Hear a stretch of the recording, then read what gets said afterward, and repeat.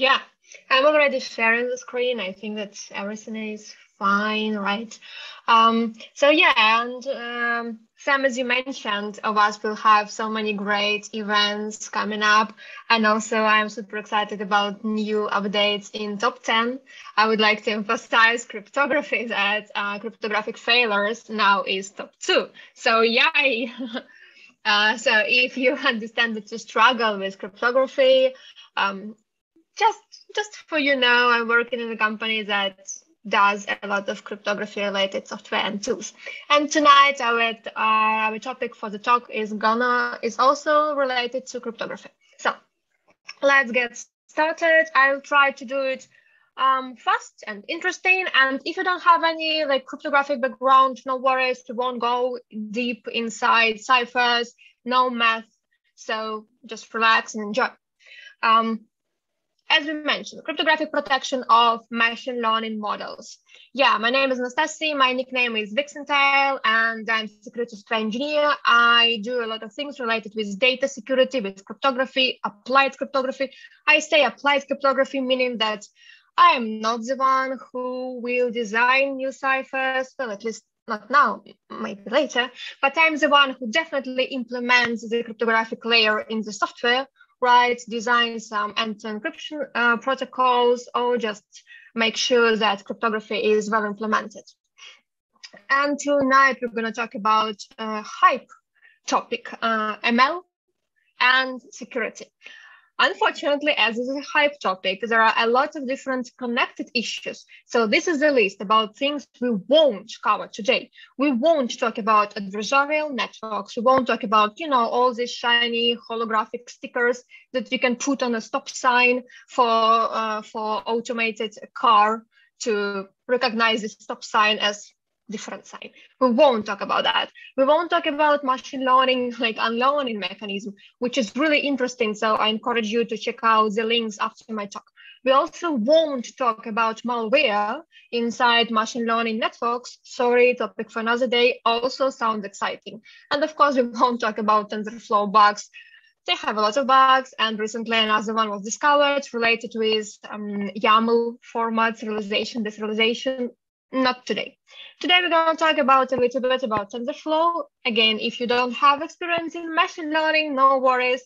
I am also not a machine learning engineer. We're gonna talk about like security from, more like high level perspective.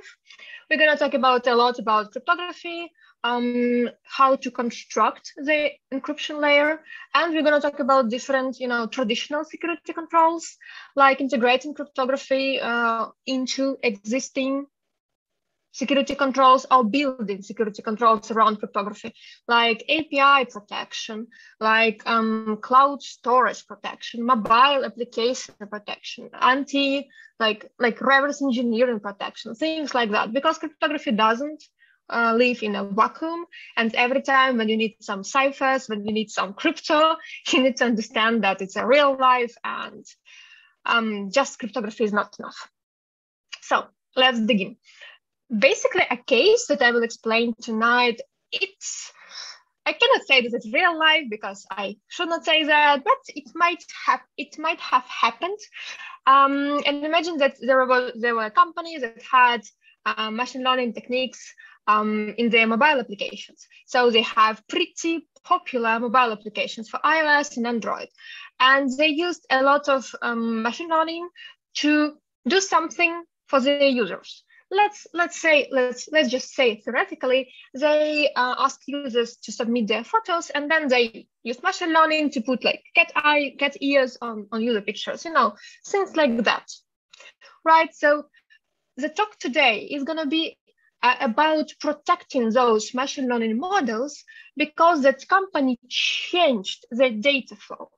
Previously, they were using like classic backend processing, right? So mobile applications send these pictures to the backend, and backend had a huge machine learning model that was doing all required computation and then sent results back as a picture to mobile applications, right? So all IP, all machine learning related things were happening on the backend side.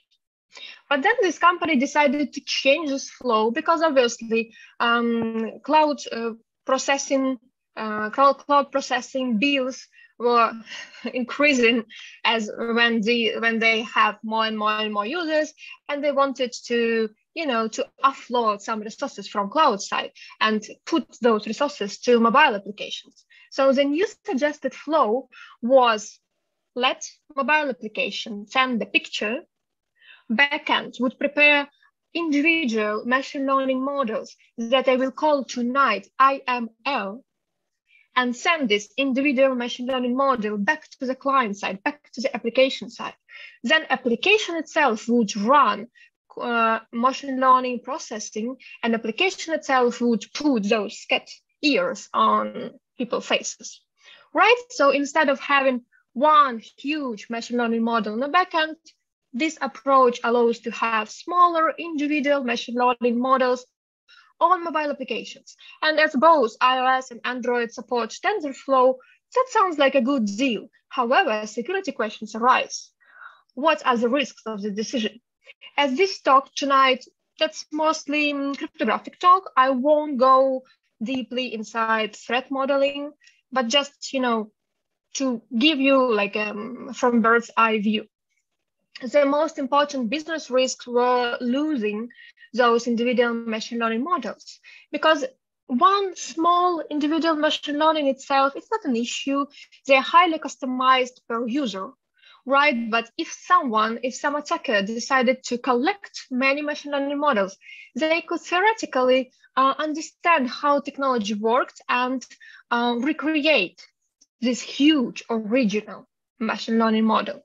You know what I mean? So what we are protecting here is this small individual machine learning model that backend now sends to millions and millions of users and mobile devices.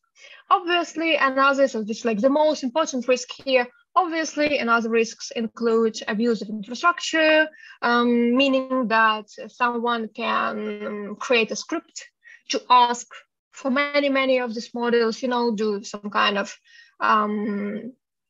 try to do some kind of denial of service of the backend, asking again for more and more of these models, which will lead to obviously losing revenue, potentially reputational risk, yada, yada, yada. But the main idea was that the company should not, the company tried to avoid leaking many of those individual machine learning models. Let's talk about technology a little bit. What we have here is native mobile applications, iOS and Android. Native meaning that languages used were Swift and Objective-C for iOS and Kotlin for Android. And of course, the machine learning frameworks, which is CodeML on iOS and TensorFlow Lite on Android.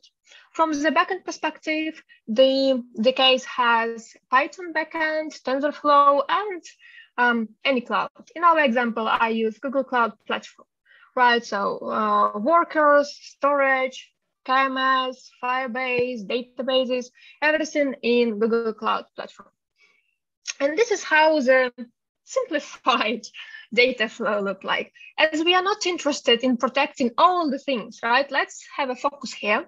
We're interested only in protecting individual machine learning models. And this is on the scheme, we see the data flow, the life cycle of the model. So the models are generated on the backend in Google Cloud, like in a server on a worker side, right? Based on some user input, based on some user data.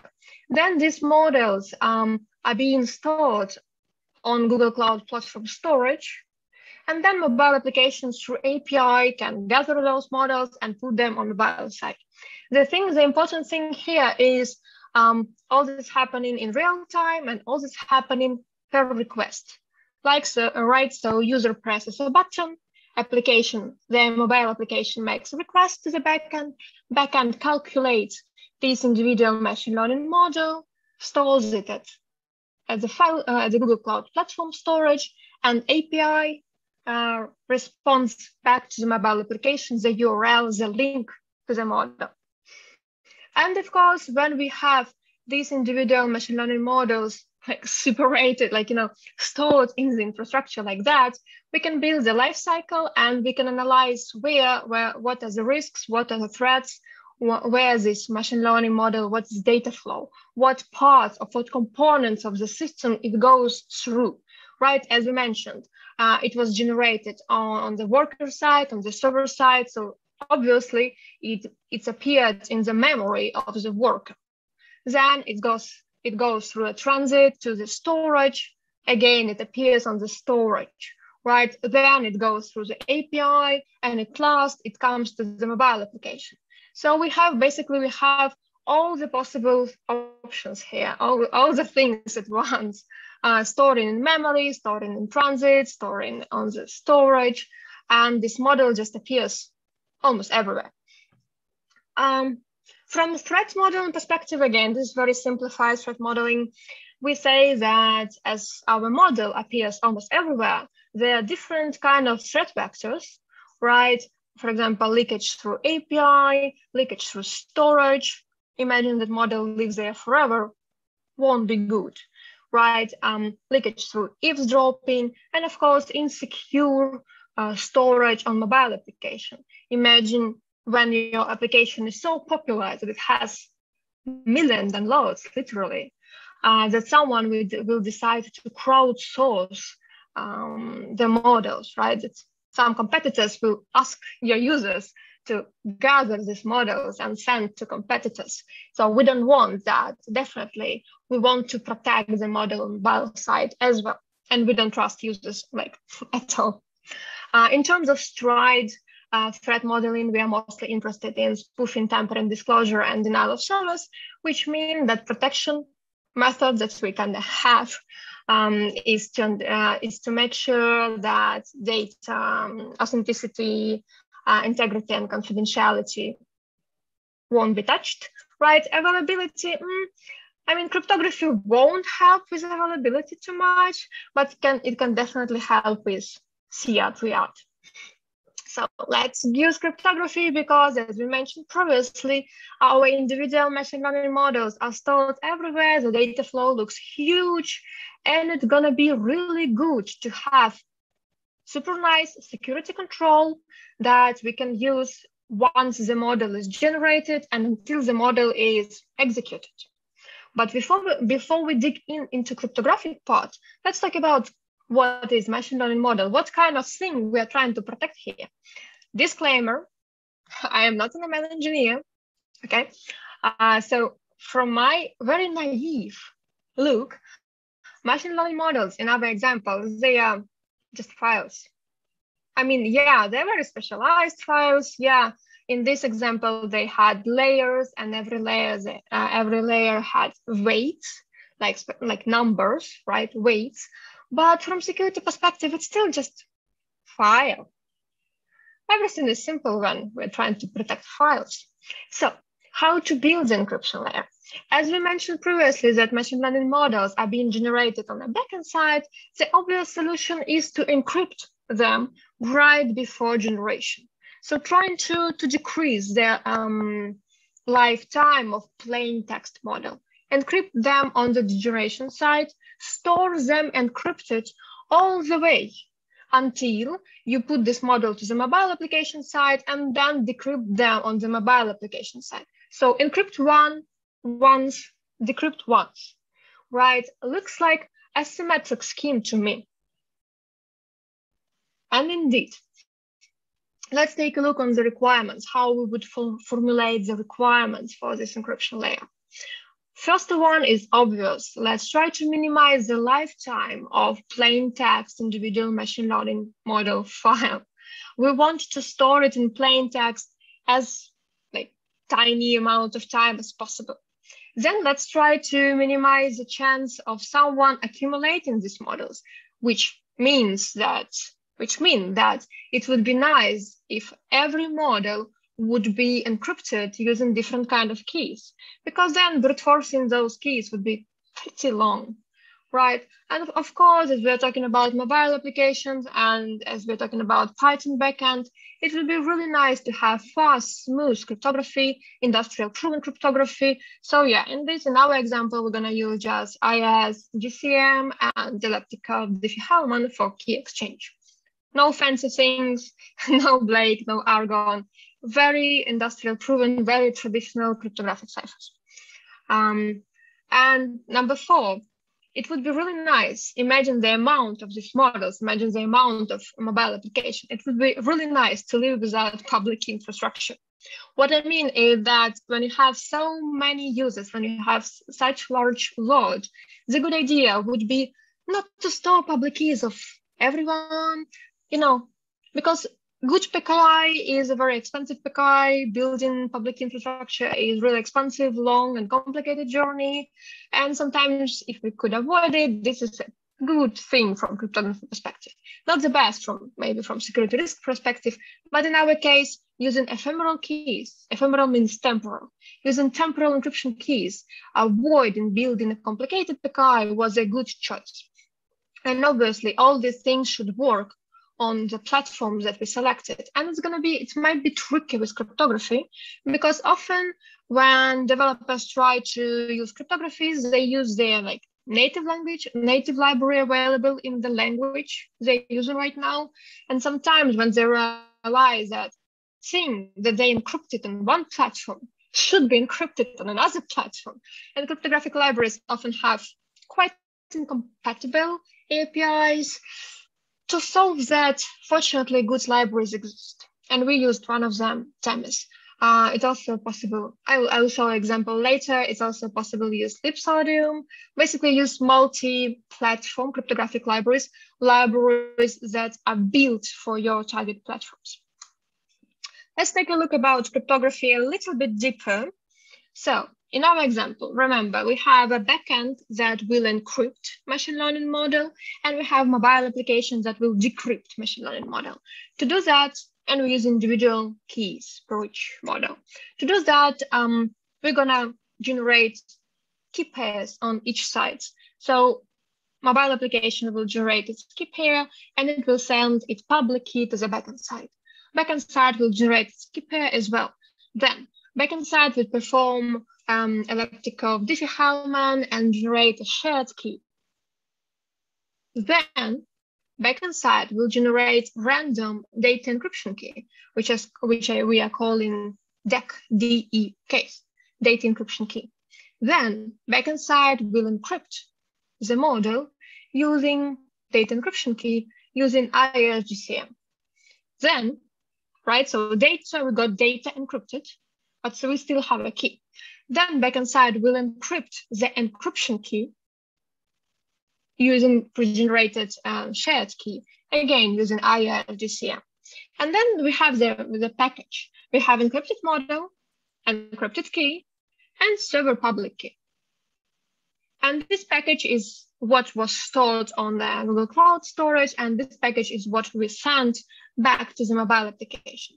On mobile application side, mobile application takes its own private key from previously generated key pair, right? It takes server-side public key from the response from this package. It uses it does the same operation. It uses elliptic-curve Diffie-Hellman to generate shared key.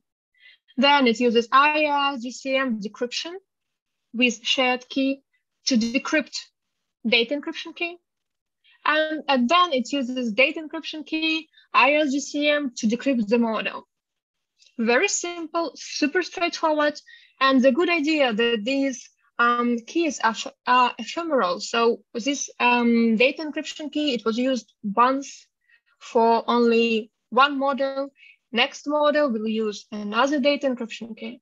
For next exchange, both parties can generate another key pairs. You know what I mean. So the format of individual machine learning model, again, super straightforward. If we put it into JSON, it would look something like that. By the way, this is just like a real JSON here. I mean,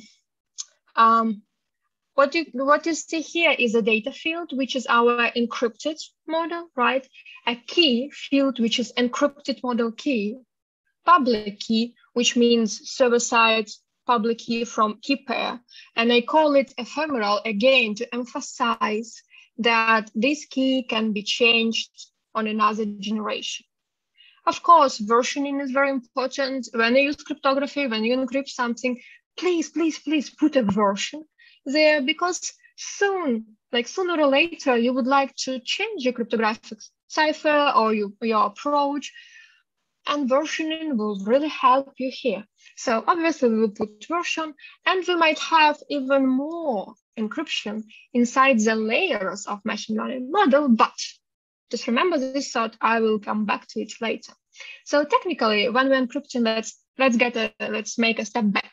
When we're encrypting machine learning model, we can do it as a file, and we have encrypted the model. We use ephemeral key, we encrypted the key, and everything is based on key exchange first. And this is how the code looks like, and this is Python code. And yeah, while it may look like a pseudocode, I think it's actually like real Python code. I think the thing is compilable, except probably the like last line. And the reason why the amount of cryptographic code is so like low, so small, we have only, I don't know, like 12 lines here, right? The reason is because we're using library. Like we use, in this example, we use Temis library, which is like boring crypto library, which has very simple API. And as you can see, developers don't need to handle this huge amount of cryptographic code when they want only to encrypt the data. So in this example, we generate a server key pair with private key and public key, easy. Then we generate this ephemeral data encryption key, cool. Then we encrypt the model, awesome. Using previously generated ephemeral encryption key, we can make encryption even more strong if we pin this encryption to user entity. And in this example, I put user ID here, which means that to decrypt this model, you need to know not only the key, but the user ID as well. Otherwise, the decryption will fail. And then we use elliptic curve Diffie-Hellman to generate shared key and to basically encrypt our data encryption key one more time, to encrypt our data encryption key. And this is the package, and this is what we send on the mobile application side. Mobile application code looks pretty much similar. And this one, backend only encryption, right? So backend doesn't care about decryption. Obviously, in tests, developers obviously have tested that their code can be, that results can be decrypted, but technically production code doesn't need any decryption side. Mobile applications, in this example, iOS. This is an example of iOS code, and again, it can look like pseudocode, but it's a Swift, more or less compilable code. What is happening here? Pretty much the same. We generate a key pair for mobile application, private and public key. Then we use elliptic curve Diffie-Hellman using server-side public key and mobile application own private key to generate shared key to decrypt encrypted data encryption key. Then we decrypt the model, we decrypt the data. So how many? 10 lines of code, right? And we have the encryption layer built. I'm telling you, cryptography is easy when you use proper tools for that. We used Temis. Disclaimer, yeah, I'm one of the maintainers of Temis. But the library is free to use and open source, and basically this is one of the boring crypto libraries. Libsodium is another example of boring crypto libraries. Tink, I think, can be named as another example of boring crypto libraries. Why we call them boring crypto libraries? Just because using them is very boring. I mean, look at that. No exciting cryptographic things here. Everything is super straightforward. No need to think about ciphers. No need to think about how large the key should be. How should I generate init vector? What nonce? What padding? No need to think about all the things. Just use API, call encrypt or decrypt, and you're good to go.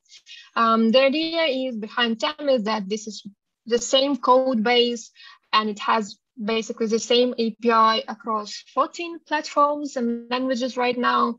So yeah, it's just guaranteed to work, to be compatible across all these APIs.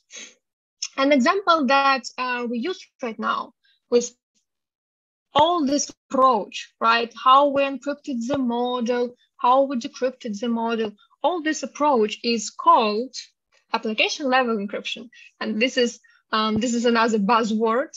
And this is pretty novel buzzword. So if you hear it right now, remember that, because I expect more and more articles and conference talks and hype things are happening with this buzzword.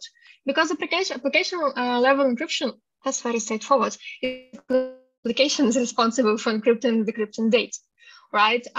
Application level encryption, obviously, it works together with TLS. So all this encryption doesn't mean that you don't need TLS. No, you still do need TLS. But the idea is that you encrypt the data when it should be encrypted. And you store it encrypted all the time. You put it in your database encrypted. If this data is suddenly being logged, because everything can be suddenly logged, all right, the log will have encrypted data, no leakage. Database will have encrypted data. All the cache is going to have encrypted data.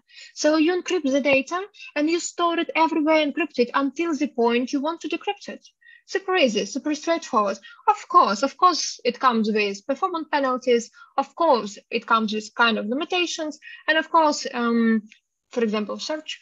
And of course, there are ways to overcome these limitations. But the example that we use right now, the approach that we use right now is known as application level encryption. If application is client side, it's known as client level encryption, right? If application is the backend, like server, it's server side level encryption, proxy side level encryption, gateway side level encryption, whatever. If it's happening on the application's data ends, it's known as end-to-end encryption. And often people say that end-to-end encryption means involving a human, but it might be not the case. It's not always the case. If you're interested in application level encryption, there is another link to large article.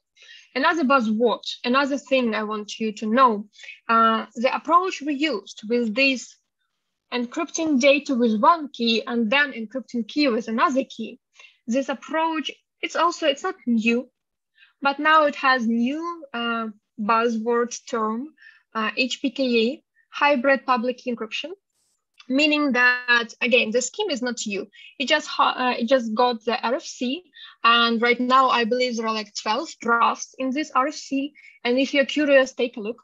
Basically, this RFC tries to standardize thing that many security engineers and cryptographers are already doing. So the goal of RFC is to put the term HPKE and to describe different approaches for this multi-layer encryption. Because right now the terminology is very different. You can hear the things like key roping, you can hear key roping, I think it's one of them, and envelope encryption is another of them. So I hope that maybe in a year or two, when I will say to people like, hey, we're using HPKE version 1.1, everyone will understand what I mean and what exactly keys we used. But let's see. So if you're curious about all this multi-layer encryption happening, check out the RFC, the draft of RFC, because it's explained different approaches. In our example, we use symmetric, and elliptic of Diffie-Hellman. But it also can be used symmetric, asymmetric, so different mixes are possible. Let's get back to our case. When we encrypted the models and decrypted the models, let's talk a little bit about key management, because encryption is easy, key management is hard, right? In our example, key management was not so hard because we used very lightweight approach. We generated ephemeral key pairs, we generated ephemeral keys, almost no need for PKI, almost no need for all these key management procedures described in NIST guidelines like generation, revocation, expiration. I don't remember all of them. So of course, with the ephemeral key pairs, the good things that we don't need PKI, the bad things that authenticity problem can arise, right? Think about man in the middle. In this example, we don't solve this problem using cryptography. We solve this problem using different ways, like TLS pinning, like server attestation, things like that. If you want to, so the improvement or like another flavor of the scheme would be to build PKI, basically to pin public keys of mobile applications and the backend. This will help to solve authenticity problems. This will help to understand from mobile application that, yeah, this is exactly our service side we were supposed to talk to. And of course, mobile applications are great to do different kind of cryptographic computations because they have keychain and key store and like secure key storages, right? And in some cases, those keys can be bind with biometrics. So all cool. But as I previously mentioned, cryptography doesn't live in a vacuum, right? So obviously this scheme alone is not enough. Let's make it a little bit more complicated, but of course more and more exciting. First of all, what we want to do is to re-encrypt the models, meaning that when application received a model, this model was encrypted using server-side private key, right? Application doesn't want to store server-side public key. Application does want to re-encrypt the model using, again, iOS, using some other key, just to unpin, just to, unbind from backend keys, not to store backend keys. Yeah, as I mentioned previously, re-encrypting the model on the mobile application side. Let's move. Bonus points if you use different mobile application libraries and bind those encryption keys used in re-encrypting to biometrics, but it's sometimes not possible because, biometrics authentication affects UX. So sometimes we don't want users to know what is happening, but it depends on the risk model. The second layer of our defense in depth. Take a look on this timeline. The timeline of individual machine learning model. So it starts from right to left. Yeah, it's a bit confusing. From right to left. It starts with a backend worker that has generated our model. And this is small amount of time when the model is in plain text, right? Then this worker has encrypted the model. Awesome. The model is encrypted, it's been transferred, it's been stored, it's been transferred again. It's encrypted until it gets to the mobile application, which decrypts this model. And of course, we won't store decrypted data. What's the point? Mobile application re-encrypts this model. And still, the model needs to be in plain text before being executed, right? So this execution bit, it kind of ruins all beauty of our flow.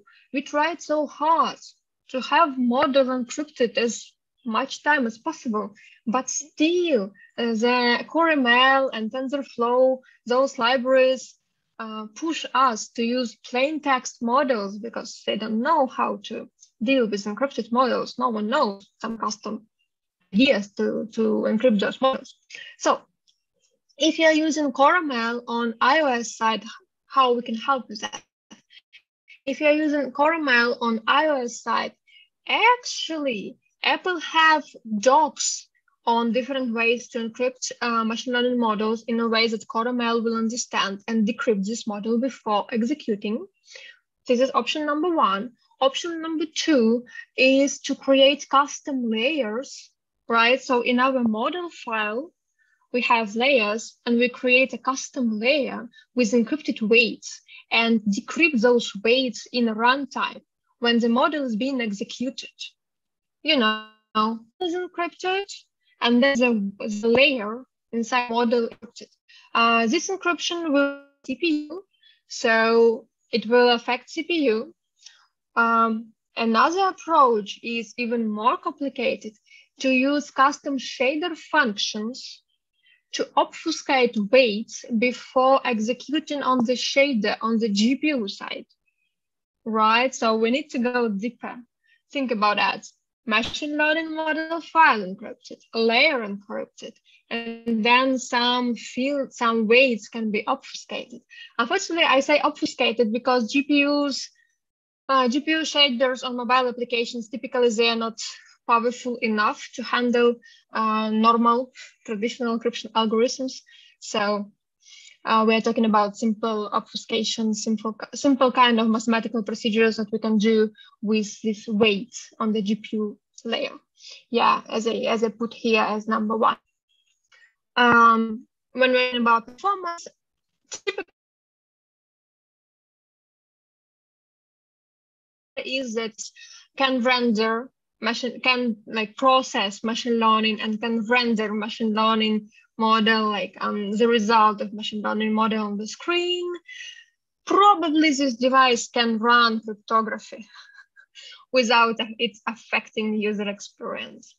Because ISGCM has hardware support for many years already, and all these modern mobile devices have special chips to run ISGCM, so no issues here. Typically, like modern cryptography, especially traditional cryptography like IS, it's not, it won't cost you as much as you might expect it to cost. It's very cheap. It's very cheap. It doesn't have, like, if you do, of course, it can be complex. I mean, it can be slow, but it depends on, programming skills. But mostly users even won't see the delay if you do everything correctly. Now, we just finished with encryption layer. It works fine. We have encrypted our models during the whole life cycle. But as I mentioned previously, cryptography doesn't live in a vacuum. So let's talk very, very quickly about the different traditional security controls that we can put into our data flow, into our infrastructure to support our cryptographic layer and to create yet another defense in depth layering happening. So in this scheme, I put it very roughly.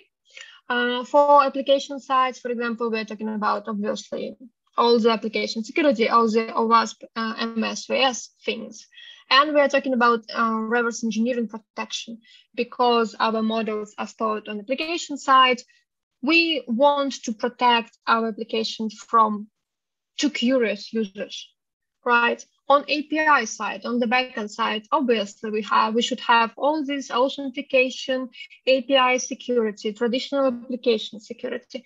And it would be really nice to have some kind of anti-fraud system, which means that if user asks too many questions, if user application tries to generate too many individual machine learning models, this anti-fraud system can calculate fraud level.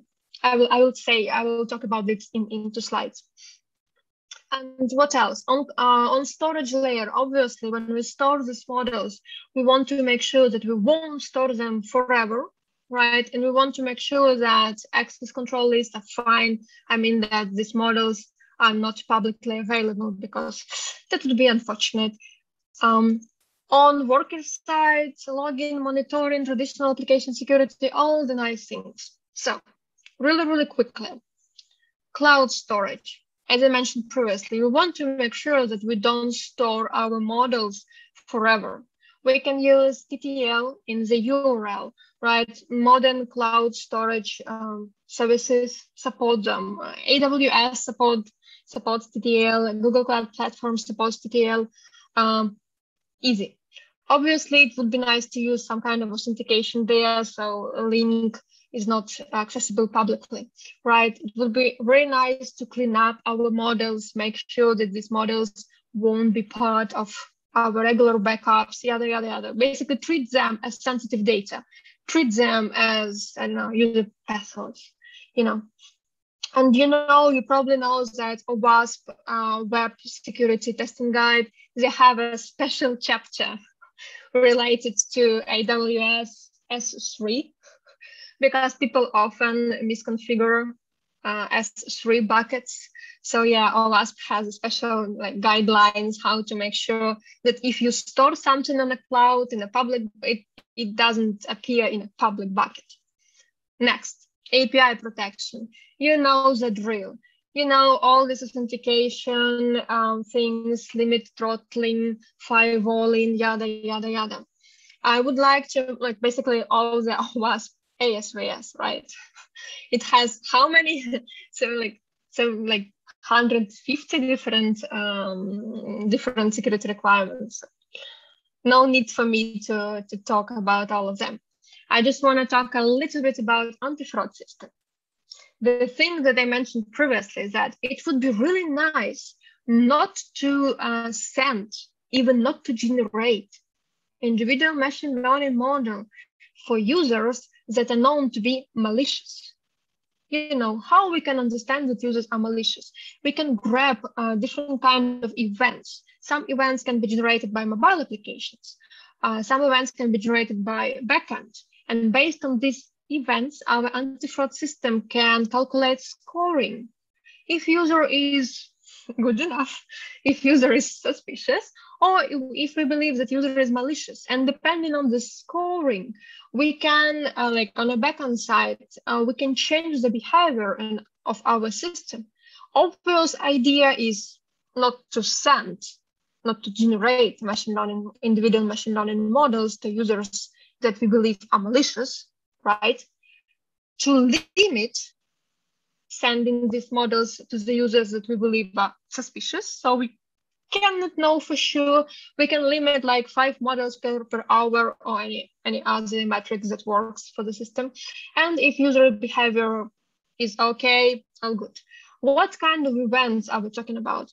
Typically, we can divide those events to stop factors and rules. Stop factors meaning that if event has happened, that's the end. That means that user is malicious, obviously, like 100%, 99.9% chance that the user is malicious.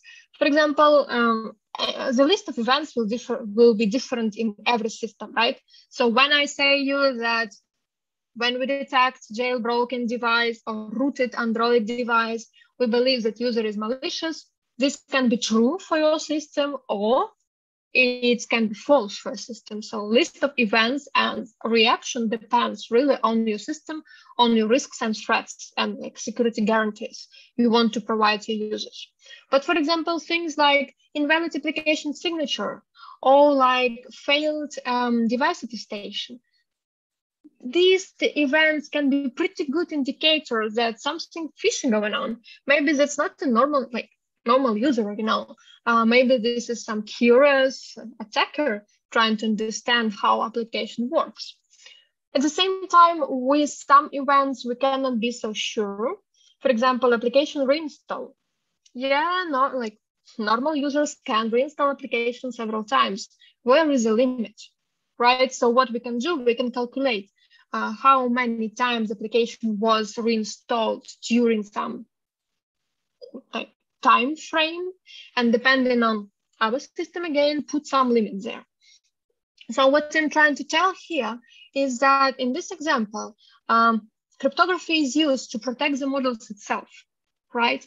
But the good idea is to prevent sending models to users that we believe are malicious, so they don't even have a chance trying to brute force, trying to break our cryptography. Another approach here, as we're talking about mobile applications, is remote device attestation. You probably know that Apple have Apple Device Check framework and Android has Android Safety Net framework. Both of them, they're different, but the idea is the same pretty much. When application starts, Apple or Google can tell you with some guarantee that application was installed from original like App Store or from Play Market. And if application was modified, in terms of developer signature, and the application sends that request to your backend, and then you use your data to analyze, do you trust this application or not? Obviously, remote device attestation can be abused, right?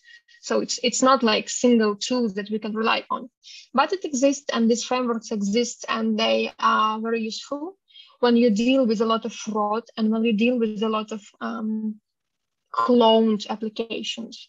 Like typical fraud, when your application gets cloned, just changing some colors, using pretty much the same name. And my favorite is when they clone application, but still use your backend as a processing power, best of the best. I mentioned reverse engineering, and I just want to make a link to OWASP MSVS reverse engineering chapter. I won't dig into details. If you're curious about reverse engineering and reverse engineering things, just check out OWASP, MSVS, and MSTG to find the security requirements and to find the like advice that you can do to protect your applications against reverse engineering. And last remark from machine learning perspective is that machine learning models, yes, they are files, but they are special files. So we can improve security of these models using machine learning approaches like watermarks, like custom layers, like things that are built into this model. Or we can even make these models very specialized that will work only in our like system, right? Only for our use case. So stealing those models and trying to use them for other systems would be complicated as they can be binded. I won't go here into many details because I'm not a machine learning engineer, but I've learned so many nice things about machine learning when I was doing this project. So yeah, just to wrap up, cryptography doesn't live in a vacuum. When you use cryptography, you should remember about all the shiny traditional security approaches and techniques to use to support cryptographic layer. And you know all of them: application security, API security, storage security, anti-reverse engineering, yada, yada, yada, yada. Defense in depth, a lot of layers. We try to protect our precious as much as we can. And yeah, just to finalize, I really like this quote from Building Secure and Resilient Systems, that any security control, when you build a system, when you design a system, you understand that any security control will be broken, right? It's a question of time, it's a question of 0 days, it's a question of implementation mistakes, yada, yada, yada. Any security control alone will be broken. So your goal is to build a system that has many security controls, that has a design that is resilient. So yeah, if you're curious more about cryptography and how it can be combined with software, things like application level encryption, things like cryptographically signed audit logs, things like how to build React Native applications better, check out these links. You will get the slides, you will be able to tap on the links. And let me finish with that. If you're interested in, you can follow me on Twitter, on LinkedIn. I share a lot of things about cryptography related, very applied, very pragmatic cryptography related things. So yeah, that's it. Thank you. Excellent. Thank you very much for a fantastic talk, Anastasiia. We do have a few questions already asked on Slido and on YouTube. I believe I copied them, but everyone, if you would like to ask more questions, can you please use the YouTube Q&A and slide.do/OWASP link in order to ask questions. I'll read out the questions to you. The question number 1 was, can you please talk about cell seal method in your sample code? What exactly does it do? Yeah, let me reshare the screen again. So if you're familiar, thank you for your question. If you're familiar with Lipsodium, you probably know SecureBox. Themis has the same idea. Basically, Themis and Lipsodium have similar age, right? So the similar ideas behind the libraries. So Themis has a similar idea as Secure Cell. And it means that this is like an object, an abstraction that uses IAS GCM inside that allows you to symmetrically encrypt something that you put there using a key that you put there. Very similar to SecureBox in Lipsodium, as I previously mentioned. So basically what is happening in these 2 lines of code, we created Secure Cell, and under the hood, it uses IAS GCM. Themis is built up above OpenSSL, depending on your system, OpenSSL, VibraSSL, whatever SSL. So under the hood, it uses OpenSSL. It creates it's ready to encrypt data with the key you provided. And the beauty of TEM is that even if you provided, in this example, we use a key, but TEM also supports passphrase interface. So you can put passphrases directly from users, because under the hood, TEM will use KDF, key derivation function, to create a strong cryptographic key based on the input. So in this line, we prepare our cryptographic primitive with the key. And on the next line, we put encrypted data there and we put some context. You know, IRGCM is AEAD, authenticated encryption with additional data, right? So it can use a context and can use something that you provide during encryption and then during decryption as additional protection. And also IRGCM is interesting enough because it has this integrity check, right? So basically OWASP tag, which is used on decryption to make sure that the data was not tampered. So as a result, you have some encrypted container. In Lipsodium, the same. You have some encrypted containers that consist of encrypted data and the OWASP tag, and you then decrypt these things. In Terminus example, the salts, the init vectors, all the things important, they're part of this container. So as developer, you don't need to think about them at all. Excellent. I think we have another question which you can answer quickly. Someone is asking, what programming languages are supported by the Terminus library? Well, there's 14 of them. If you want me to start counting, I will do.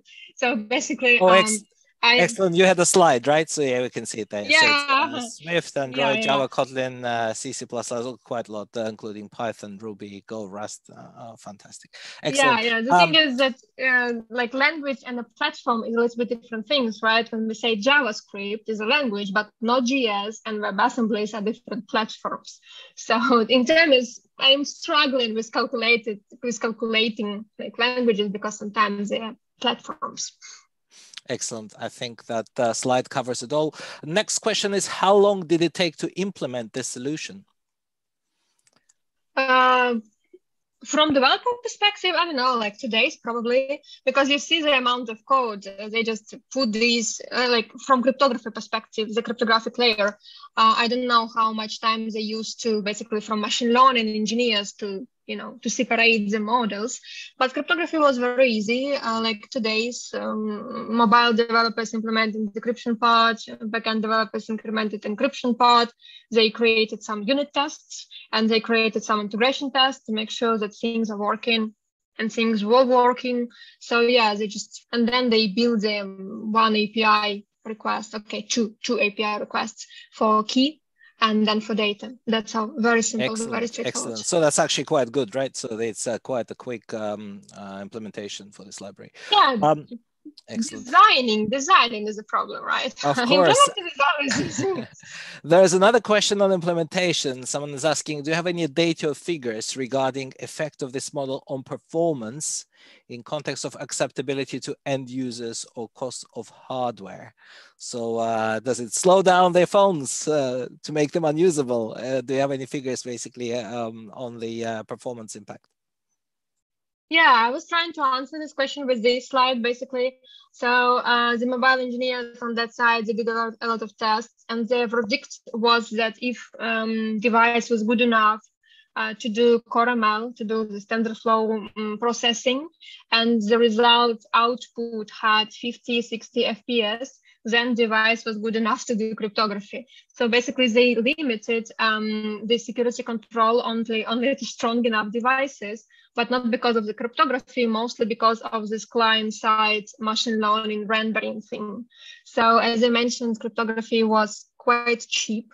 Here, what we are adding extra requests, and we are adding on each side like extra layer of encryption, decryption. That's all. It's not many things going on. If you use on the backend, if you use languages like Python or Ruby, believe me, cryptography is not the performance bottleneck that you have. Excellent, thank you. And I see one last question here. I'm not sure if there's more questions, please do ask. Someone is asking, can you talk a bit more about the risks to the encryption decryption process if the phone is jailbroken? I remember you had a slide about jailbreaking. That's probably relating to. Oh, what are the risks there? Is there the risk to the keys being stolen, storage? Can you talk a bit about jailbroken devices? Yes. So everything you can imagine that happening on jailbroken devices can happen there, right? So if device is jailbroken, it means that the user, and this is a curious user, they have access to these decrypted individual machine learning models, and they have access even to the process memory, right? So the more defenses we build, the easier these defenses can be like mitigated on a jailbroken device, right? And the problem here in this particular use case, so jailbreaking, it's not always a problem, right? It really depends on your risk and threats. So in this case, the problem with jailbroken devices was that the application is extremely popular, millions downloads. And with this huge user base, they have a real issue of broken applications and cloned applications. So many people tried to create a clone, and many people were trying to create fake, to create broken Android application and put it to FPDA portal for other users to download, because this part of functionality was on the paywall, right? So they already had cases of users trying to abuse the system. So the goal of building defenses against reverse engineering was to first try to decrease amount of cloned application and broken application already exist, and to make life difficult for people who would like to steal those models. Think about crowdsourcing. Think about crowdsourcing on jailbreaking devices. I like this idea. And of course, all these things won't help against Pegasus. Yeah, so sorry.